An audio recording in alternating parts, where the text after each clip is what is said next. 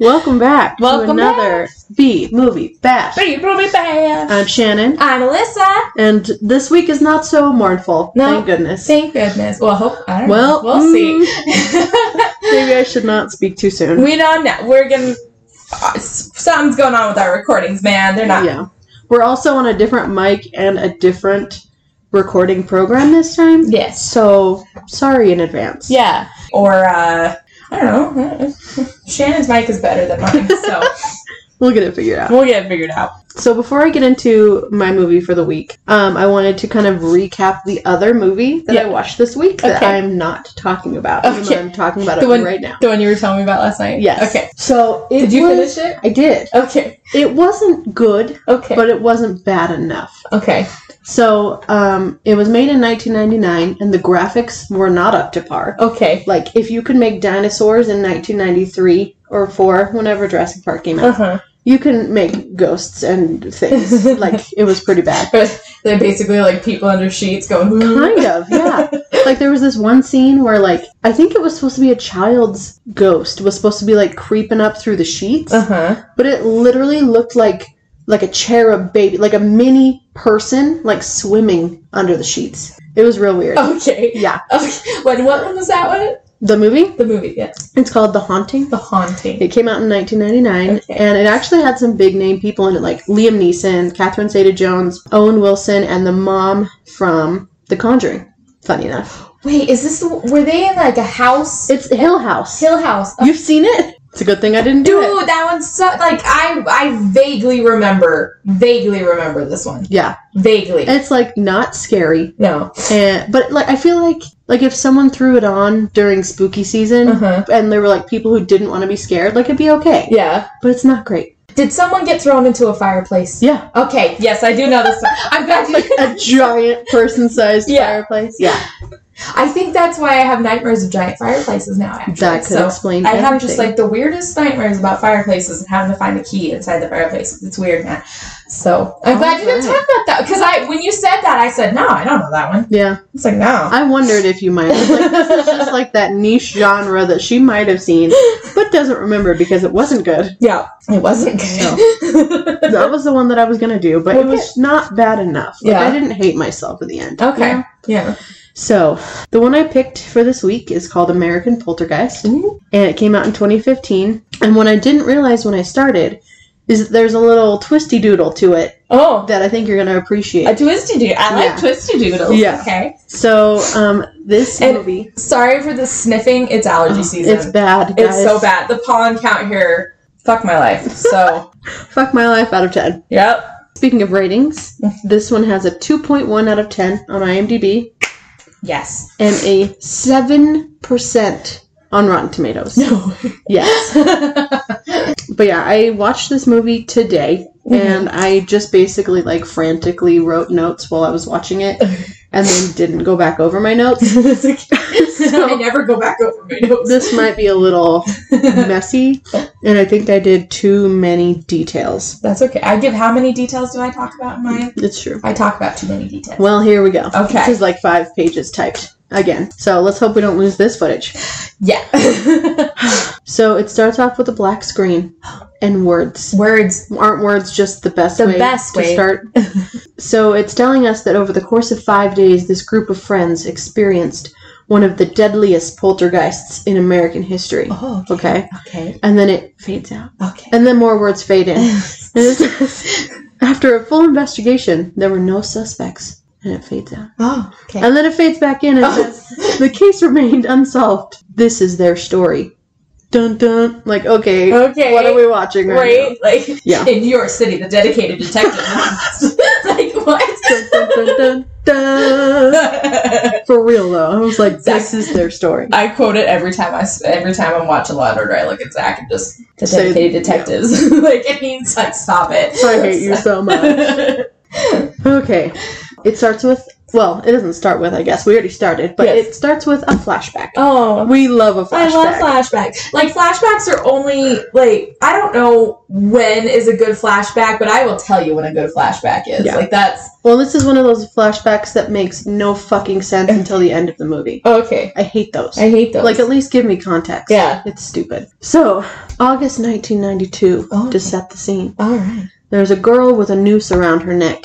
Oh. And you can see that she's teetering on the edge of a chair. Okay. And she just keeps saying, I love you, over and over again. And you're like, okay. And it's like close up. It's like her face, her neck, the chair with her feet.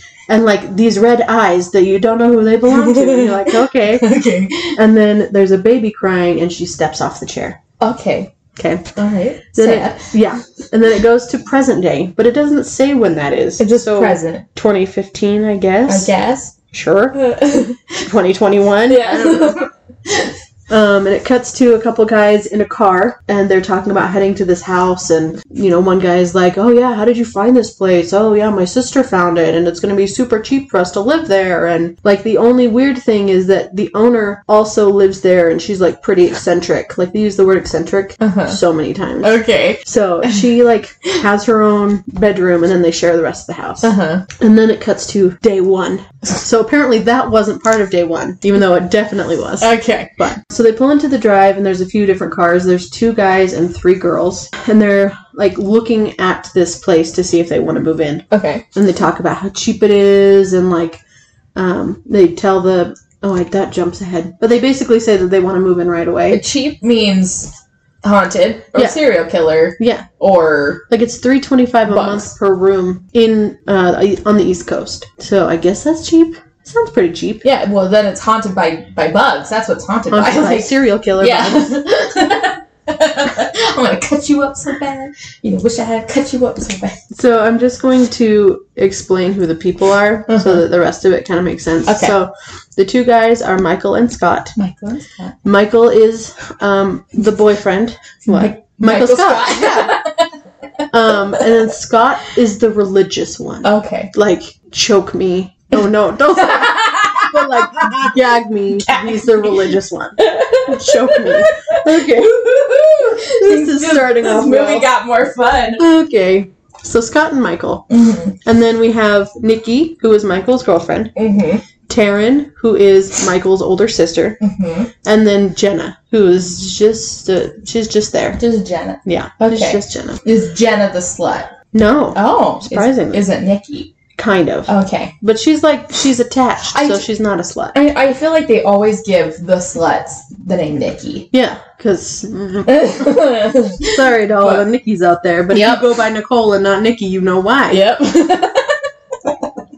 So, Taryn, like, pulls Michael aside, her brother, and is basically saying, like, I don't think we should move here, and, like, why are we so far away from campus? So, you know, they're college students. And she's like, I don't want to miss out on the experience. And he's like, you're a fucking senior. Like, what experience are you missing out on? Yeah. And then she also comments on how she doesn't like his girlfriend, Nikki. And he's like, well, she's good to me, so I don't want any of your bullshit. Yeah. And that's it. Okay. So, now we know that they don't like each other. All right. Surprise, surprise. Yeah. 2 girls don't like each other. Weird. So, they go up and they knock on the door, and the woman who lives here, I mean this in, like, the best, worst way possible, she looks like an ex-porn star. Like, she's got, like, awful bleach blonde hair, like, big lips, weird makeup, like, it's a sight. And she's also, like, weirdly stoic. Like, she walks around like she has a stick up her ass and, like, doesn't talk right. I don't know. I have some quotes in here that'll help. But, like, it was really weird. So she leads them around the house, and they're kind of, like, poking around, and one of these girls is taking a picture of an old cash register because she has, like, an old bar in her house, and, like, there's weird old shit all over the place. Okay. And as she takes a picture, the register pops open and closes. Spooky. Very spooky. Ugh. The owner, whose name is Diana, shows them the pool and the jacuzzi, and she makes a note of saying that at its deepest, it's 15 feet. So you know someone's fucking dying in the pool. That's a fucking deep-ass pool. Yeah. My normal pool is, like, 6 feet deep in the deepest part. 15. Yeah. Yeah. Like, I don't know what you're... That's a murder competitive, pool. like, diving? Yeah. Like, I don't know. It was weird. But, like, just the way she says it, she's like, and this is our pool. It's 15 feet deep. You're like, okay, thanks for that heads up. Yeah. Great. I even wrote, I'm guessing that'll come into play later. So Nikki goes in to use the bathroom, and she like tries the door at first and it doesn't work, and then she finally gets in there, and it's like one of those scenes where she like sits down and it shows her peeing, and you're like, why is this important? Yeah. And there's a knock at the door, and she thinks it's her boyfriend. So she's like, Michael, can't you just give me like 2 minutes? Oh my gosh, Michael. And did she talk like that? Yeah, pretty much. And then she comes out, and like the whole group has just come inside, so you know it wasn't Michael. Well, at least it was a polite ghost. True. They knocked. It wasn't like scary. They didn't just like swing open the door and be like, hey, I see you peeing. They would have run right into her knees, because that was the smallest bathroom. I'm laughing weird today. No, you're good. I'm like losing my voice, so this is going to be a fun one. So she like goes up to Diana and she's like, you need to fix your handle in the bathroom. Like that's not really working. And the owner's just like, it gets stuck sometimes. Like that's literally how she talks. Is she possessed? Like she's like, yes, I am letting people move into my home. Welcome. For $5 a month. Please move in. We will kill you all. Yes, like right.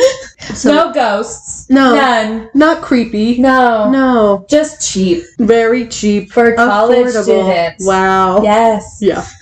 It's way weird. She's eccentric, don't you know? So it's fine. So she shows them upstairs, and two girls. Oh, sorry. My definition of eccentric is walking around, and I definitely didn't kill my ex-husband robes. See, I think of like Professor Trelawney. Yeah. Like, just kind of like quirky and like weird. Yeah. And you're like, I don't want to spend too much time with you. Yeah. But you're not going to kill me. Yeah. No, they're just the weird ones that are like, oh yes, and this is me and my stuffed ferrets around the house. Yeah. Aren't they so precious? This is my weird cash register and my statues that make no sense. Yeah, like not. Sometimes it gets stuck in our 15-foot deep pool. Like what? Yeah, like the guy. She reminds me of, you've seen Rocky Horror Picture. Yeah. Like the butler guy. Oh. And he's like talking like this the whole time. And you're like, oh, okay. Okay, so she's showing them their rooms. 2 of the girls, Taryn and Jenna, share a room. Michael and Nikki share a room, and then Scott has his own room. Because he's religious, you see. Yes. And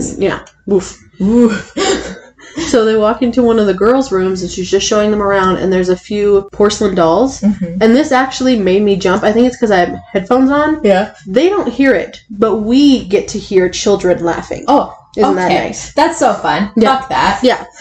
And it was just weird. There's multiple things that we hear, but they don't. And like, so you just threw that in there for shock value. For shock value. And there was so much like, jump music. And I'm like, if you're not making it scary via the movie, then you're not doing your job. Yeah, no.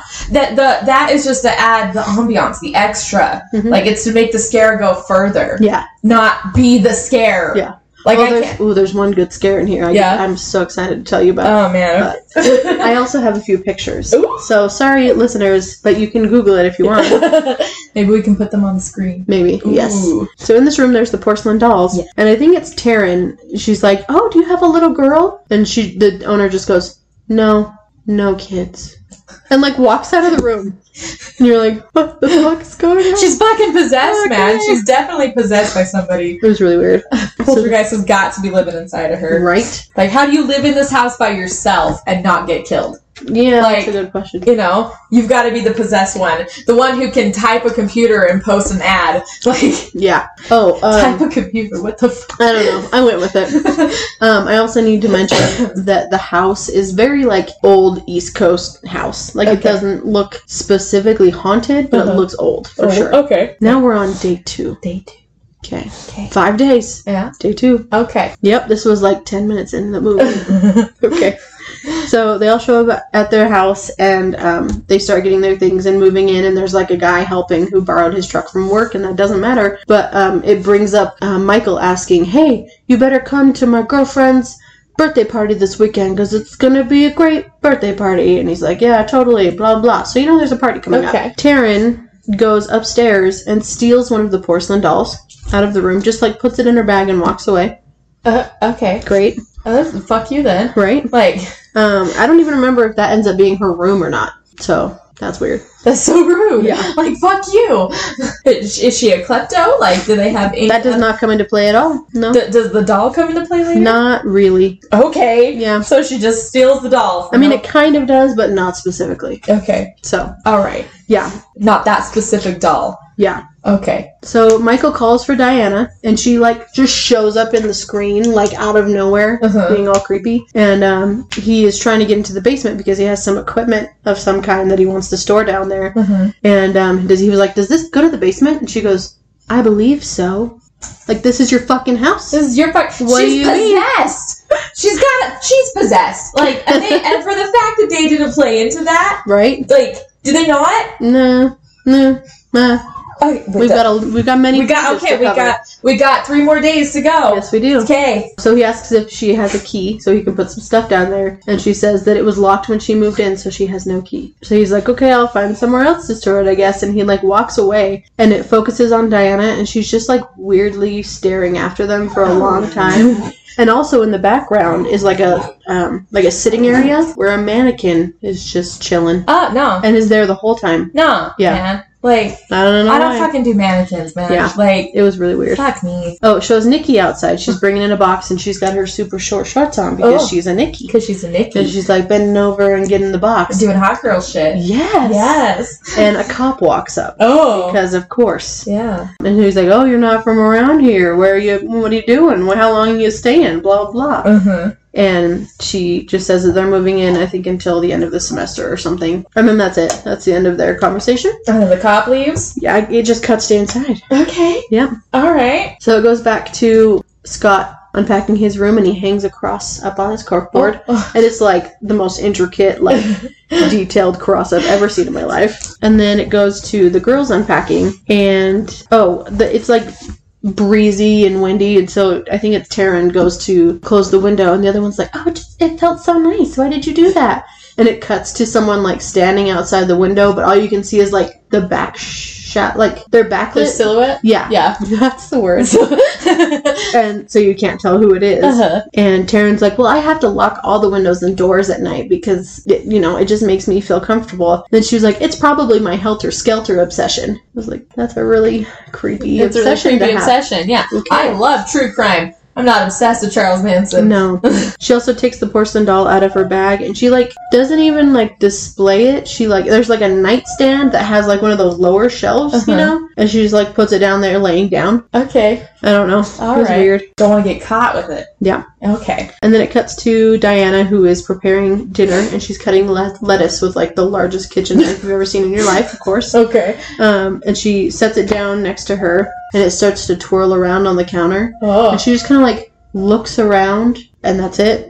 Like, it was really weird. So she's, like, vaguely aware of this... Whatever, I guess, yeah. Okay. And she brings the salad out to dinner, and everyone's waiting to eat. And she asks how they all know each other, and, like, they know each other through school, blah, blah, blah. There's a really loud thump, and all the kids get, like, super freaked out, because it's, like, really loud. And Diana's like, oh, it's just the wind. You'll have to get used to it. And you're like, no, bitch. No, bitch. It's not the wind. And then they cheers their wine to new beginnings and new friends and a new home. Okay. Super exciting. It goes back up to Taryn and Jenna's room, and I think Jenna is like, so what do you think of Diana? Like, she's super eccentric, right? Like, so eccentric. I don't think they know the meaning of that word. No, I don't think so. I don't think so. They need a thesaurus. Yeah. I would just be like, she's odd, isn't she? She's a little odd. She's a little weird. She's a little weird. Yeah. Nice of her to make us fucking dinner. Right? But, like... live here for cheap. Even if it is, possessed by serial killer bugs or whatever it is. She's also like, why would she want to rent this place out to college students? And, like, has all these questions. And maybe she's poor. Right? Maybe she need help. Yeah. But you guys don't even fucking care. I'm sure she's a bitch later. But, like, you don't even fucking know. You don't know her life. Don't you judge her. She's an ex-porn star. Yeah. She needs the money. She needs the money. But Taryn basically tells her that she's thinking too much and that they need to go to bed. Like, she's just like, silence, bitch. You're going to sleep. It's bedtime. But what's really weird is these two girls not only share a room, but they share a bed. They just sleep opposite directions of each other. Like, why? Like foot to mouth? Yeah. Yeah. And it's like a queen-size bed, so, like, it's fine, but, like, no. You mean to tell me that there weren't more rooms in the house? I guess not, and it's a big fucking house. So I don't understand. Maybe they couldn't afford the full $325. Maybe. So that, I mean, I've been there, done that, but like, true. So it shows them sleeping, and there's a knock at the door, and half asleep, Taryn's just like, "Come in." Like, why? Why? No. So the door opens, but nobody's there. What? And then the TV turns on, and it's on static. Because they can't decide what channel they want to watch. No. And then she hears a lot of thumping from upstairs. So she turns off the TV, and she goes upstairs to investigate. And she, like, walks through the kitchen and sees the lettuce knife, and so she grabs it and walks off. And she goes into one of the guy's rooms, and his window is open, so she closes it.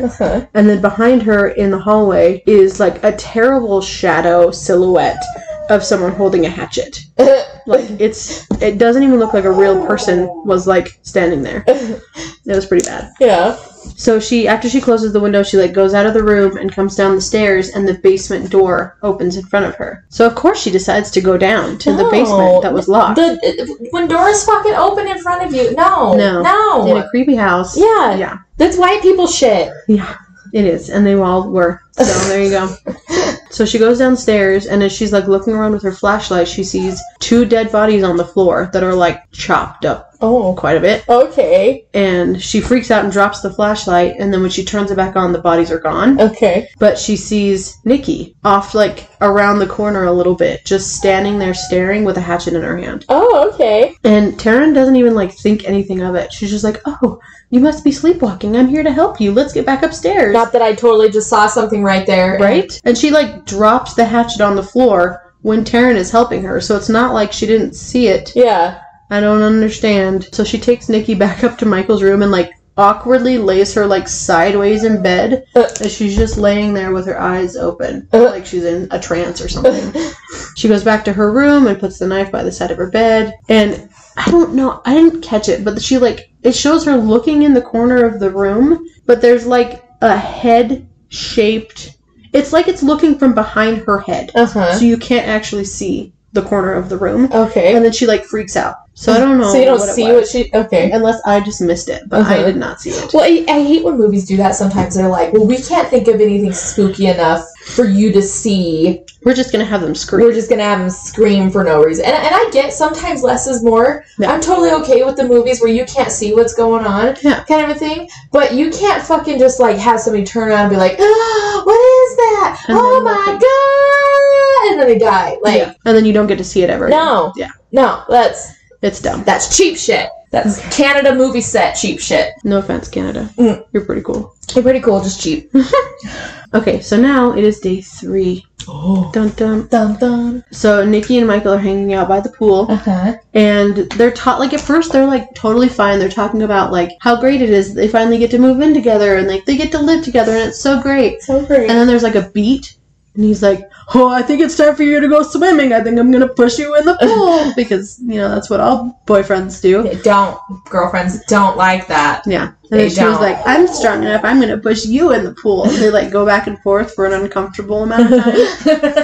And then Taryn comes over and is like, hey, I need to talk to you, Michael, like, in private. Come into the house. So she goes in the house with him. And, before it cuts to them, Jenna comes outside and is taking pictures, because apparently she's the photographer. Maybe that's what her thing is. Okay. She, like, takes a picture of Nikki by the pool, and then she, like, slowly turns her head back toward the house.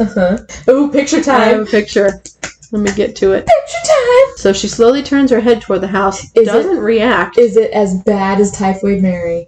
Oh, it's pretty bad. Okay. Okay, I'm going to describe it first. Okay. So she sees what they later call the lady in the blue dress, okay? So for everybody who can't see, you know at Spirit Halloween, how there's that one wig that's like red and black and it's short and choppy and it flips out? Like, everybody knows what wig I'm talking about, right? It's like that, and then the person has a white face with, like, blacked out eyes, and they're wearing an old-timey white button-up shirt with, like, a little blue ascot tie thing up top, and a blue skirt. Okay. That's not a blue dress. Nope, sure is not. I would be like... Oh my gosh. What is that?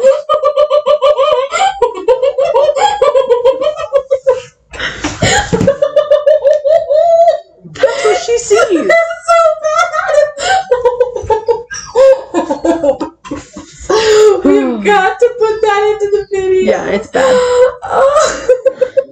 So she turns and takes a picture of it, and I think in the moment you can't even see that, like, it doesn't capture on the camera. Yeah.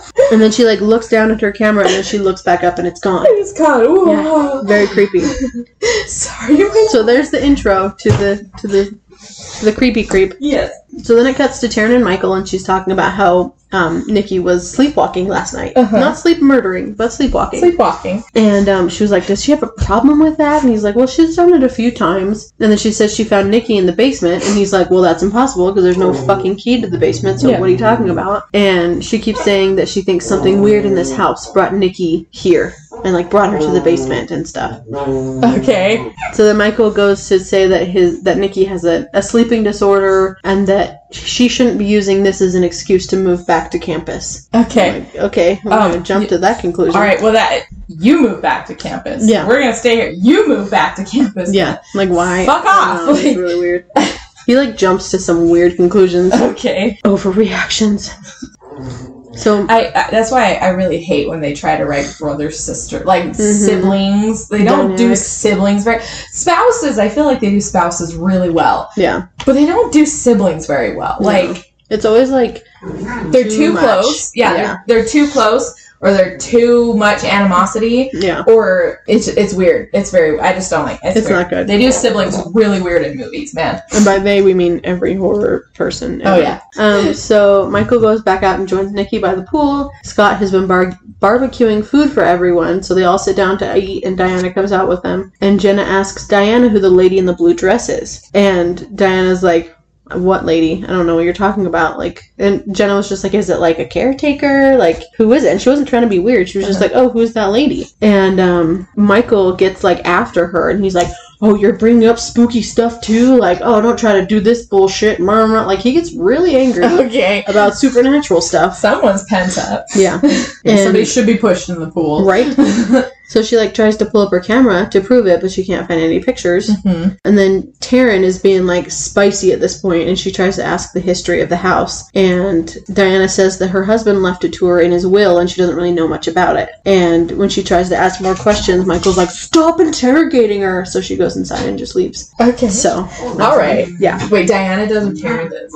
Taryn leaves. Okay. Yeah. So after dinner, it cuts to Diana, and she's, like, in her room looking at some pictures. And she hears a thumping coming from upstairs, and there's, like, a hallway behind her in her bedroom, and there's, like, so I don't remember if, like, her door was open or, like, what, but it was weird. There was, like, a hallway, and it was flickering. Like, the light was flickering. And it's just does this super weird thing. So she hears the thumping, and she, like, looks up, but she, like, leans all the way back in her seat to look up at the ceiling. And you're like, what is going on with you? I can see the ceiling. Yeah. Like, she just, like, kept leaning. But then she hears the doorbell ring, so she gets up to go and answer it. And this is the editing part that I told you is my favorite. Okay. So behind her, where the lights are flickering, a shadow walks across. But in order for them to make sure you know that, they zoom in on the hallway. And they're like, and you're like, okay. Thank you. Yeah, it was really bad. If you have to make sure that I look by doing that, you're doing it wrong. Yeah. At the door is the police chief, and he said that he's just checking in because he saw the college kids moving in, and he asks if she's, like, renting out the rooms. And her answer is, yes, we could all use the company. Okay, bitch. Okay. Haunted bitch. Haunted bitch. And then he's like, do they know what happened in this house? And she says no. And she was like, they don't need to know that yet. And he goes, they're going to find out sooner or later, and they're going to want to leave. She's like, no, they're not going to leave. They're home now. Like, oh my God. Red flags. Red flags, police officer. Red flags. And then he says, so you think one of them is the kid? Yeah. And she says, we have no doubts. And then he leaves and says that he'll be, like, close. Is this a cult? Okay. I can't tell you anything. Okay. We're on the end of page 2. Okay. End of day 3, right? Pretty close. Okay. The kids so earlier in the story they mentions that they want to go to the lake. I didn't put that in. So they get back from the lake and they're, like, kind of drunk. What do you need a lake for? Right? Yeah. So they're talking about how they're going to go to bed, but they want to go to the grocery store in the morning to get food and stuff. And Michael's just like, oh yeah, who wants to go? And Michael, of course, like, well, I have church in the morning, so I won't be there. You're like, we get it. We get it. Thanks. You're religious. Like, bad. So short. Choke me, it was bad. So short of carrying a Bible around. Yeah, like, pretty much. Okay. And then it cuts to Diana, who is taking a bath with, like, candles all around her. And she's just, like, jerking and twitching and writhing in the water. And then it, like, does a wider shot so you can see, like, that weird hallway that's in her room. And the woman in the blue dress is standing in the hallway. With that horrible wave. Yeah. Terrible. It then cuts to... Oh, this is, like, nighttime. Obviously, they got back from the lake and they're going to bed. It cuts to Taryn, who's having a nightmare of what we saw in the beginning. So the woman, like, hanging herself, the red eyes, the baby crying, but then also she sees the people's bodies who were in the basement. And she, like, wakes up screaming. And so Jenna is, like, trying to comfort her and wake her up and stuff. And she's like, I know something happened in this house. And she, like, has bruises on her arms. Okay. Yeah. Spooky. Yeah. And I think at that point, like, the rest of the people, or at least her brother, comes in and, like, tries to figure out, because she, like, woke up screaming. And he's like, you were just dreaming, like, nothing's happening. And she's like, look at the fucking bruises on my arms. Like, they were, like, full forearm, like, bruises. She's like, they'll start to show up. So he won't listen to anything for shit. And then it cuts to day 4. Dun, dun. Dun, dun. Michael comes through the house, tells Taryn that he's going to go shopping, and she said that she's going to stay home because she's doing research after what happened last night. Okay. And he's like, nothing fucking happened. It was just a dream. And then he's like, okay, well, do you want anything from the store? And she was like, can you get me some sage? And he's like the spice? She's like, no, the kind you burn, you idiot. Can you just buy that from the grocery store? I don't know. I don't think so. He doesn't. Okay. Spoiler alert. Spoiler alert. He does not bring back sage. So everyone leaves, and she, like, waits to hear the cars, like, pull away. And she, like, walks out to one of the rooms that has, like, a big bay window up front so she can make sure they're gone. And behind her, the basement door opens. Ooh. Dun, dun, dun, dun, dun. She goes down, because of course she does, and she finds an old metal box with a crowbar next to it. Oh. She opens it, and there's, like, pictures and, like, a newspaper clipping and a smaller box. And she, like, is starting to look through it, but she hears a noise upstairs, so she's like, shit, maybe they're back for something. She closes the box, takes it with her, and goes upstairs to her room. Okay. And they're not back. So she starts looking through it again, and she finds pictures of the people that she saw dead in the basement. Oh, there's a thumping in the house, and her doorknob starts moving on its own. Okay. So she takes the knife, and she opens the door, and there's no one there, so she closes it again. And then she sits down and starts looking through the stuff. And there's, like, pictures of a woman holding a baby. There's a news article that's like, police officer saves baby, blah, and you can't really see much of anything. And it's so weird because, like, she's talking to herself the whole time, and as she's looking at some of the pictures, she's like, you know you've seen this before. You've seen this picture before. And I was like, what is happening? Why are you talking to yourself like that? Yeah, it was really weird. Why would you say you've seen this before? Right? I would have been like, I know I've seen this before. Yeah. Like, really weird. She's, like, trying to convince herself, you've seen this before. You had to have. You fucking definitely, know. If you haven't, you're a dumb bitch. Like... Oh, at one point, she's, like, looking through stuff, and, like, the curtains of the window, like, flow and, like, touch her. But it looks so, like, they obviously used something to move it, and it just looks really bad. Like, they didn't even CG it. So she closes the window. So the ghosts are, like, barely haunting her. They're just like, hey, what's up? Knock, knock, knock. Yeah. So here's where the twisty doodle comes into play. Okay. So she's looking through the newspaper clippings, and one of the other ones she sees is an article talking about the Borden murders. No fucking way. Yeah. Didn't know this was coming up. Yeah. Are you trying to tell me that this is like a Lizzie Borden bullshit thing? No. Okay. Just so everyone knows, we're hopefully doing a different Lizzie Borden movie soon. Hopefully. So that's why it's a twisty doodle. That's fucking amazing. Yeah. She looks in the smaller box, and there's, like, a couple photographs, and then she pulls out, you can't even fucking tell what. Okay, it's just, like, very cursive writing. She doesn't even open it all the way, first of all. She, like, starts to unfold it, and you can see vital records on the top, so I thought it was, like, a death certificate or something. But we find out later what it is. Okay. Because she can't read shit in the moment. And then she, like, starts freaking out and is like, no, this can't be. What is this? This can't be. Blah, blah. And you're like, okay. What can't be? And then she falls onto her bed and just starts sobbing. But she's there for, like, 10 seconds. Which, like, doesn't seem that long. But in movie time, that's a long time. Yeah. Yeah. Like Disney princess throw herself on the... Pretty much, yeah. Like, she was sitting, and so she just went like, whoa, and like threw herself sideways. But still. Okay. So while she's crying, everyone comes home. Or, just Diana comes home. And she goes up to her, and she's like, you bitch, you knew all along, didn't you? And you're like, are you going to tell us what you know? What are you going to know? Yeah, like, knew all along what? Like, yeah. Oh, sorry, I actually did put salt in the salad the other night. So sorry. Sorry. I lied. Oh. It's actually a 14-foot pool. Yeah. Sorry about that. Like, okay.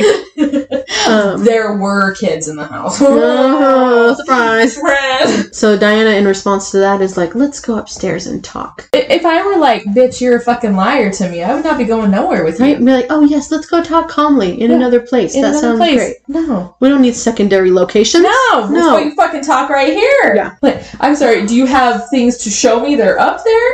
Then I'll go up there. But no, if you're just going to talk to me, we talk right here. Yeah, and no one's home. No one's home? Bitch, what? Yeah. Yeah. Fuck off. So they go upstairs. Okay. And in Diana's room, there's like a full-blown like mirror wall behind her bed. Like that's kind of like her headboard. And across the room, you can see the lady in the blue dress.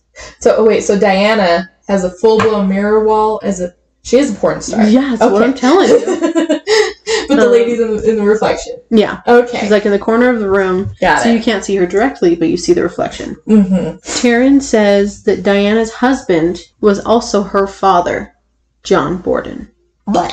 Yeah. Blah. And Diana's like, John didn't have any children. You were his only child. So, bitch, what? What?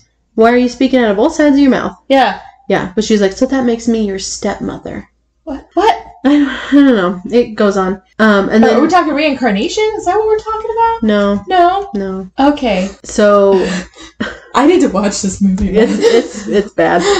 And then Taryn goes, so this is why you reached out to me about the house. Like, some lady reached out to you and said, hey, I'm renting my rooms for real cheap. Why don't you come stay in them? And you took that? Why? Serial killer who? You're a dumb bitch. Right? Like, what? When I heard that, I was like, oh my god. That's like somebody being like, oh, hey, we're looking for, we take donations for body parts. We were wondering if you'd be interested in coming and, giving us a kidney or something. No big deal. Like, yeah. What? Here's a classified ad. Yeah. We're legit. Yes. Yeah.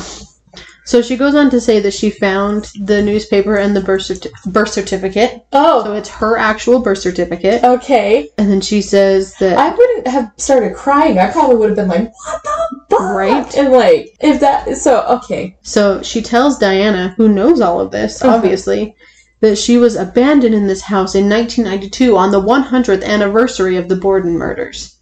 So it's not directly like... Lizzie Borden's dad, but it's like the descendants of the Bordens. So she was the baby crying. Yeah. Okay. And she's like, my grandparents were murdered in the basement and my mother hung herself on these curtains right here. It's very dramatic. Okay. And then... And she was aware of that before? No, I think she found it out by digging through the box. By digging through the box. Yeah. Okay. All right. Yep. And then, up until then, I think she was just, like, creeped out. Okay. Taryn asks they keep it between the two of them, and then a door slams. And Taryn's like, I can't stay here anymore. I have to leave. Something bad is going to happen. And she walks away, and Diana just, like, smiles after her all creepily. Okay. So everyone else got home, and she tells them that she's leaving. And, like, she's like, I am out of here. I'm leaving right now. And she's, like, running through the living room. And the only reaction any of them has is Nikki, who says, but what about my party tonight? Like, bitch, you're not even going to ask why? Why? No. So she goes up to her room and starts, like, packing up her stuff. And we see her from the doll's perspective, and it starts the giggling that only we can hear for some reason. Okay. And then she leaves the porcelain doll just, like, laying in the middle of the floor. Okay. And I don't know. All right. I also made the note, this is only halfway through the movie. Oh my gosh. I'm expecting, like, crescendo of everything to be happening right now. Right? Like, you can't leave the house. Like, so she tries to start her car, but it won't start. Of course not. So she runs in and she asks Michael to borrow his keys, but his car won't start. So she asks Scott for his keys. His car won't start either. The police chief walks by and asks if everything's okay, and she's like, "Oh, it's just car problems." And why like, is the police chief like, okay, this just is like walking be, like, by the house? A cult, yeah, right? You got it. Okay. Yeah, it was really weird. Yeah. But yeah, she's like, "It's just car problems," and he's like, "Are you sure?" And you're like, "What the fuck are you doing? What do you mean?" Yeah, officer. She just walks away from him and goes inside, and she tells the group that none of the cars will start. And Michael's just like, we'll take him to a mechanic in the morning. We have to do the party tonight. Like, we'll figure it out in the morning. And she's like, it'll be too late. We can't do that. But then they convince her to stay, because what else is she going to do? Yeah, besides walk. Yeah. Okay. So it cuts to the group setting up for the party by the pool. Mm-hmm. And they're waiting for the other guests to arrive. And Diana asks how many party guests they're going to have. And she was like, well, it's going to be us and then 5 other people. Blah, blah, blah, blah. Great. Okay.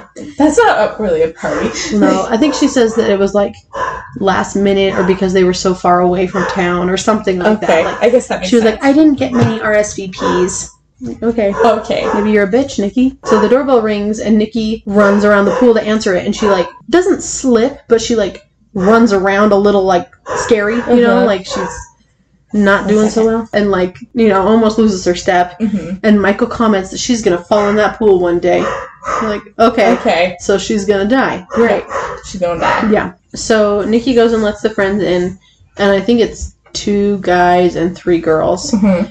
And it's like sickeningly fake how she's greeting these people. It doesn't matter, but like she's like, oh my gosh, I'm so glad you made it. Like she's one of those girls. And one of her friends who like seems like more of her best friend comes in with cake and champagne. She's like, oh my gosh, my favorite cake and champagne. Welcome in. Come into my home. And it's just like, okay, weird that you have to say that. Yeah, that's weird. I hate it. That's weird. So she lets them in and she shows them to the guest house where they're going to be staying. So they're staying the night? Some of them. Okay. And one of the friends is like, wow, how'd you score this place? And Nicole's talking about like how cheap it is and stuff. And I'm surprised Diana is like okay with them having a party. Right? Yeah. Like, okay, anything to get weirdo Taryn to live in the house. Right. So I also didn't take note of any of the names of the friends. So they're just like the other friend. Sorry about that. That's fine. So the friend is talking about how cheap this place is. The movie gave them names. Right? So, and another friend chimes in and says, yeah, not bad for a murder house. You're like, okay. Okay. And, yeah. And Nikki's just kind of like, what? And so her friend is like, well, yeah, when you texted me the address, I thought it was a sick joke. Like, my mom is so worried that we're here for a party. And Nikki had no idea what they were talking about at all. And then one of her other friends, this was so poorly scripted. It hurt my soul. Okay? She says, I tried to get more friends to come, but everyone tends to sit tight on the eve of August 4th here in Fall River in Providence. Like, that's the most explainy, wordy, like... The exposition dump right so there. Bad. Okay. Yeah. And Nikki still doesn't know what they're talking about, so they explain that there's the urban legend of Lizzie Borden, who killed her parents and comes back every August 4th to, like, haunt the place or do whatever. And that's tomorrow. Well, I'm just saying, if she's coming back tomorrow, you got nothing to worry about today. Right? Like, You're fine. You're fine. Like, she ain't here. Yeah. They also explain that in 1992, which was 100 years later, and, you know, the anniversary, the murders happened again. And there's a rumor that there's a Borden girl still alive in the area. And then they're all like, haha, if we see her, we gotta run the other way. Yeah. So they're, like, all serious and spooky about it, and then, like, laugh about it. Okay. One of the other, like, the new guy friends knocks on the door, and he's like, are we gonna go party or what? And they all, like, jumped and screamed when he knocked on the door because they were creeped out. And Nikki was like, sorry, there's just been a lot of weird stuff going on here. And she was like, but now it's time to party. Like, let's just go party. And one of the friends is like, yeah! And she's, like, holding up a bottle of champagne. She's like, bring it on, Lizzie fucking Borden! Like, why would you ever scream that? What is wrong with you? I want to start screaming that every time we have a party that's never a party because we don't party. Like, every time we do water shots. Yes. Like, bring it on. Bring it on, fucking Lizzie Borden! Yeah. But, like, why are you yelling at me? I need to watch this movie now. It's pretty bad, but, like, not horrible. Yeah. Yeah. Like, what's the movie that we watched that had no background sound? Forget Me Not. It's kind of like that one, where, like, it's bad the whole time. Yeah. But, like, you can watch it. You can watch it? Yeah. Okay. Alright. It cuts to Taryn in her room, and she's on the computer again, and then it goes back to one of Nikki's friends, who was doing a line of coke in the guest house. Oh, okay, because, you know. So it's getting real crunk up in here. I don't even know where to get coke. Like, I don't know where to get drugs. No. I don't. No. Like, that'd be so awkward walking up to some of my friends and be like, hey, I want some weeds. Hey, so drugs. Drugs. Great. How do I get them? Like, yeah. I don't even fucking know, man. Like, it cuts back to the main party, and Nikki is asking Michael that he believes that it's a murder house because all the girls are just telling her about this stuff. And again, he gets really upset and is like, stop spreading rumors, stop talking about all this stuff. So he's just like it's just like anti-everything. Anti-everything ghost, okay. Yeah. So they kind of get into a fight over it. And then Jenna comes up to Taryn's room, and she's like, yeah, they're fighting. I think I'm done with the party. Like, I just don't want to be down there. And then she asks Taryn where she's planning on going when she leaves the house. And Taryn says she doesn't want to talk about it. You're like, okay. Okay. And then Jenna's like, well, one of Nikki's friends has a car, and she isn't staying the night, so maybe she can give you a ride when she leaves. And Taryn was just like, it's too late. And then it cuts to the window again, and there's a silhouette of a person, but this time you can see, like, the flippy, awful wig in the silhouette. And it's pretty great. After that, Michael goes into the bar in the house and pours himself a shot, and then just, like, fucking passes out on the bar. Okay. And across the room is the lady in the blue dress, because of course. Because of course. Nikki is out at the party, and she decides to call it a night, and she's like, Scott's not talking to me, I'm probably gonna get the... Not Scott. Michael's not talking to me, I'm probably gonna get the silent treatment, I'm drunk, like, I'm going to bed. And then Scott, who is wearing swim shorts, but also a very long cross necklace, says that he's going to bed too, because he has youth mentoring in the morning. You're like, we get it! We get it! You were fucking religious! And as someone who is a somewhat religious person, fuck that, man. Like... Yeah, it was a lot. And then it cuts to Diana, who is in bed, writhing and twitching, and the lady in the blue dress is at the bottom of her bed. Okay. Some of the other friends stay out by the pool, and they, like, slowly kind of drift off and go to bed until there's 2 people left, and they're, like, obviously like, yeah, we're gonna go have sex. We're so... She, like, touches his leg as she walks away, and he's like, oh yeah, here we go. Like, okay. That was probably really loud. Headphone warning. Yep. And then the one who's planning on leaving, it shows her, like, getting dressed, and she gets a phone call from her mom. And she's like, no, Mom, I'm fine. Lizzie didn't whack me with an axe. Don't worry. And you're like, okay, well, here we go. I hope she does now. I hope she whacks you with an axe. Yeah. Oh my gosh. One of Nikki's other friends. Was that the same one that said, bring it on fucking... No. Okay. No, this was the one that was like, no one likes to be outside on the eve of August the 4th, 1992.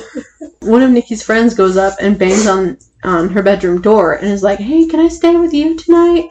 And she doesn't answer, and so she turns around, and Nikki is, like, down the hallway facing away from her, just staring. And she was like, oh my gosh, I was looking all over for you. You scared me. And then she's like, okay, I'm going to bed. And just, like, leaves Nikki in the hallway and goes in her bedroom. Which is like, bad friend. Okay, yeah. Fuck you. It cuts back to the friend who's leaving. And she notices that she's being followed by Diana and the woman in blue. Okay. She, like, at first she just hears sounds and she's like, okay, it's not funny, guys. You know, like, blah, blah. And then she's in, like, it's like the side of the house. It's almost like an alley. And there's, like, a gated door at the end. And they are at the other end, like, coming after her. Oh, I think I have a picture for this one, too. And I love these. I love the pictures, man. I get excited. I need to start including pictures, too, man. But fun. I need to pick dumber movies. Oh, no, I don't have a picture for that one yet. Oh, okay. Anyway. So, Diana runs after her and is, like, doing a crazy face. And the woman in blue just stands back there with the hatchet. Like, she doesn't move. So friend dies, most likely? A friend going home dies. Okay. It cuts back to Nikki, who is now sitting in a doorway, just, like, staring off. It's like an under-the-stairs closet door. And the lady in blue walks up to her, and she's still in her trance, but she goes, you weren't invited to my party. And then she gets, like, sucked back into the darkness. And the door closes. I wonder why Nikki's the one being so, like, entranced. Right? I think, like, you'd think it would be, like, Taryn. Yeah. You know? You would think. Is it because Nikki's supposed to be the dumb one? Maybe. Okay. She's the hoe. The hoe. Except she's not, really. So then the actual, like, slutty friend who was going to sleep with that guy, or so it seemed, is walking across the property, and she sees Diana and the lady in blue standing off to the side, and she gets, like, startled, and so she starts to run away from them, but she trips, because that's what you do. You do. And an unknown force, like, pulls her to them. Okay.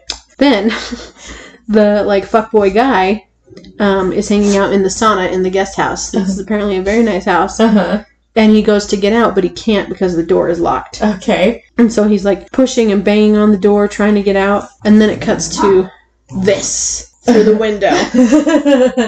So he sees Diana and the lady in blue staring at him through the window of the sauna. Okay. Then it cuts to another guy who is like so drunk he can barely stand or walk. And across the pool from him, he sees Diana and the lady in blue. And he's just kind of like, okay. And he like walks the other way down that same like side yard. And he walks all the way up to the gate and then realizes he found the body of that other girl. And her eyes are like blacked out and her mouth is like hanging open. And they did a pretty good job with that. Okay. He turns around and Diana is like right behind him. And he sees... Well, this was the scene of her like getting him.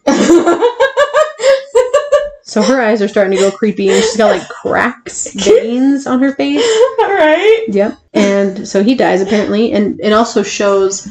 that the lady in blue is now up on the balcony again, or like through an upper floor window. So she's just teleporting all over the place. Yeah, going crazy. Okay. Taryn wakes up, and because she heard something, and she wakes up Jenna, and their bedroom door slams shut. There's like a tall clock beside their door, and as they're trying to like open it, the hour hand is pointing to 3, but the minute hand is just spinning. Okay. Yeah. They finally get out, and they are like running through the house, and there's like doors slamming all over the place.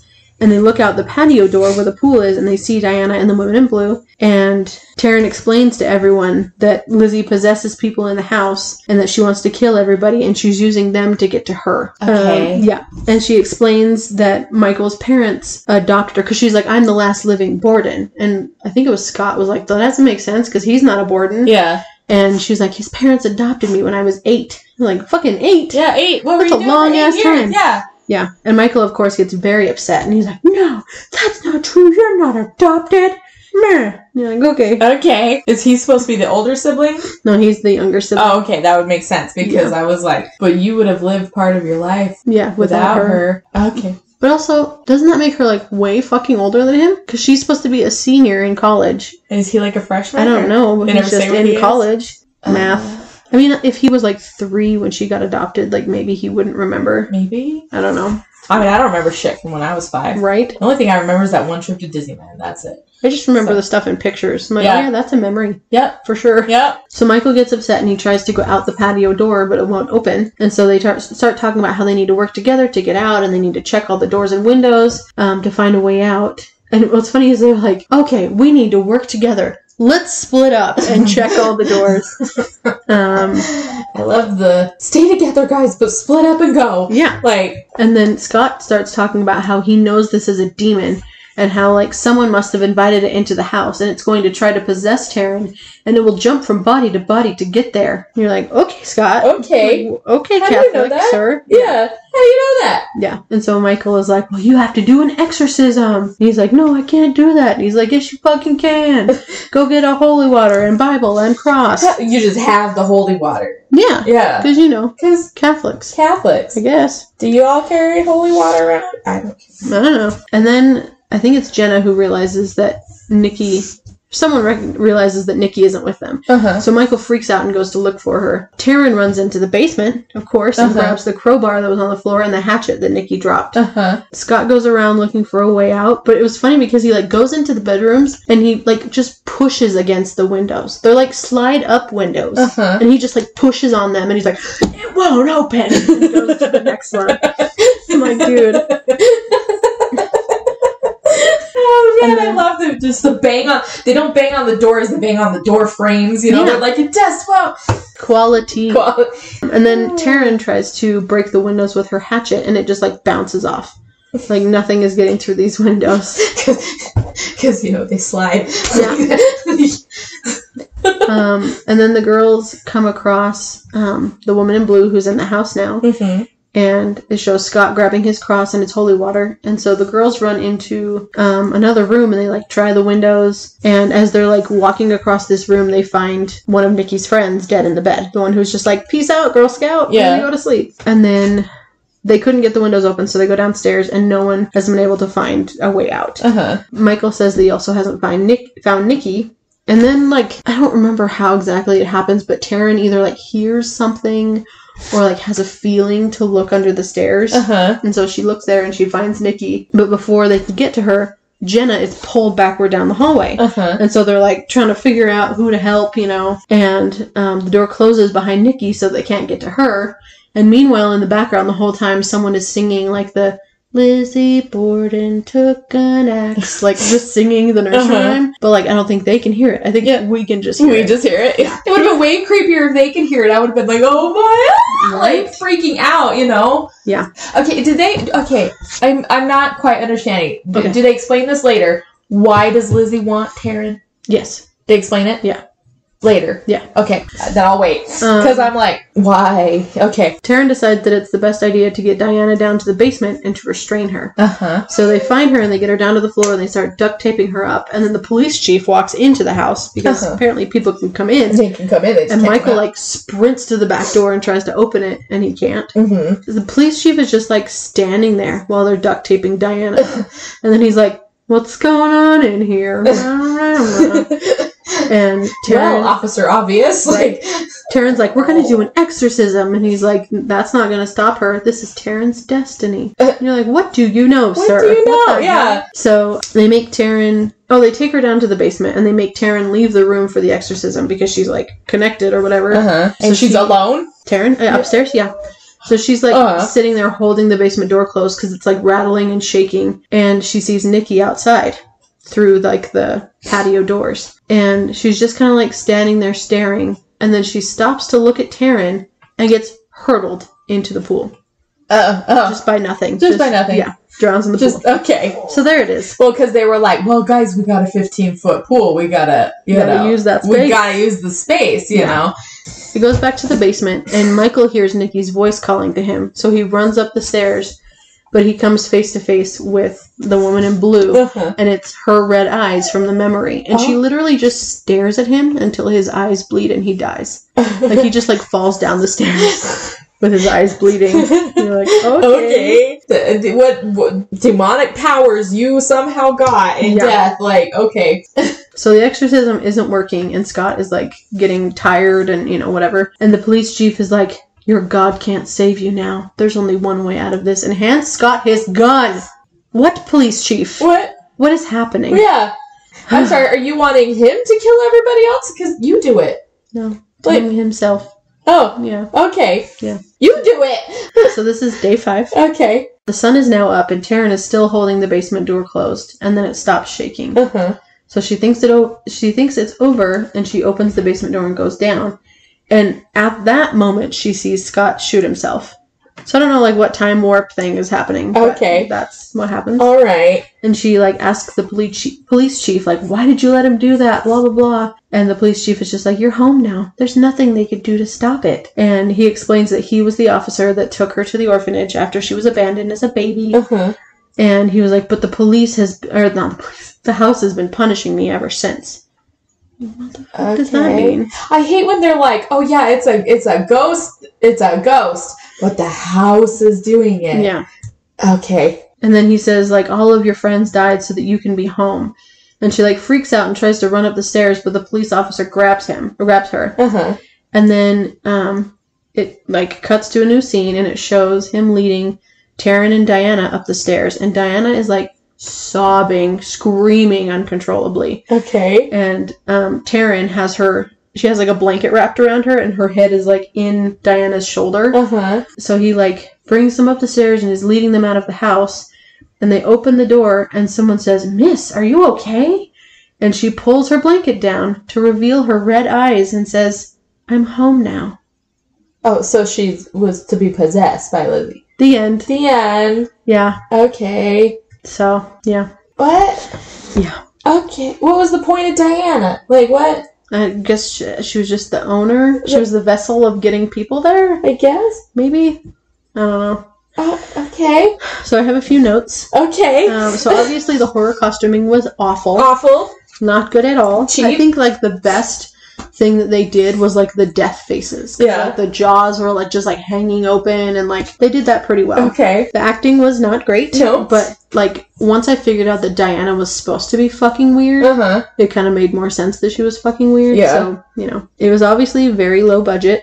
Like, bad. Yeah. And there was no, like, blending of one shot to another. Like, it was, like, very obvious that they said action and then waited a beat And then they started talking. And then the next scene was like, action. And then they started talking. Like, it didn't flow very well at all. And also the microphones were like all over the place. So like in the same scene, but like with different camera angles, it would show like the group. And they would be talking. And it was either a boom mic or like just the camera's microphone capturing the whole room. But then it would show like a close-up of Michael. And it was like his personal mic on his body. Yeah. But you could tell that it was like so bad going back and forth. It was really annoying. And then this isn't about the movie. This is about the actor who played Michael. He's British. And for the most part, he did okay. But there were so many things that just made me wonder that I like had to look it up. Yeah. Like when he was inviting the friend to Nikki's party, he's like, "We're going to have a birthday party on the weekend." I was like, American people don't talk like that. No. And he also says, like, "We're going to go to the store to get food and drink for the party." Like, who the fuck? What? And then he also, like, instead of saying Jenna, he would often say, no, I don't know. He would say Jenner. You know how they, like, kind of slur their, like, R into it? Yeah. So he would do that a lot. But... So yeah, we had drinking, we had drugs, we had college sex, we had college students, we had death, Bloody Mary, not Bloody Mary, Lizzie Borden. It was a trip. Oh man. She looked so bad. So bad. She looked so bad. It's bad, man. If you want to watch a bad movie, it's not the worst, but it's not a good movie at fucking all. Where'd you watch it at? On Tubi. I couldn't find it like anywhere. Yeah. So it had ads, and it probably wasn't worth the ads. Yeah, it was a good time. You didn't have to pay for it, right? Yes, that is true. So that's American Poltergeist, which, like, I feel like the definition of Poltergeist, like, that's not it. No. Like, American Exorcism or something. I don't know. Like American Lizzie Borden come to take your body. For real. Like, it was really weird. Also, why specifically did it have to be American? Like, I mean, I know Lizzie was from America, but, like, that's not, like... Well, yeah, but that's where the house is. Yeah, but, like, why did they have to specify American Poltergeist? Because... Oh, true. Like, you know, it's like, just... obviously. Yeah.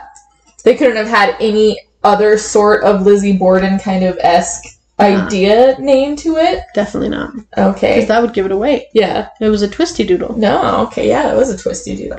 I'm just saying, like, they could have really sat there and, like, brainstormed anything else. Oh, like... Yeah. No. That's what they settled on. Yeah. So. Because they get, like, the American Haunting, British Haunting, those ones. I get those ones, like, because they're in their respective places and whatnot. Yeah. The name makes no sense for that.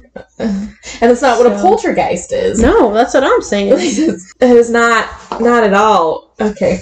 Well, what would you give it? How many skulls would you give this? Oh, boy. Wait, are skulls a good thing or a bad thing? I don't know. Do other people rate out of skulls? I don't know. Oh, we're just thinking we could rate out of skulls because we do mostly horror movies. So then, like 2? 2? It was not great. Maybe 2.5. Maybe 2.5. That's pretty generous. It was not great. Okay. No, it was very amateur, very low budget. Like they probably spent more on that Spirit Halloween wig than they did on that movie. So it was so bad. Like yeah. We will definitely try to put pictures up. Yes, that's bad, man. That's not good. That's not good. Yeah, hopefully next week we will have a different Lizzie Borden movie. Yep. So stay tuned for that, and if not, we'll figure something else out. We'll figure something else out. Yeah. So. Bye, everybody. Thanks for listening.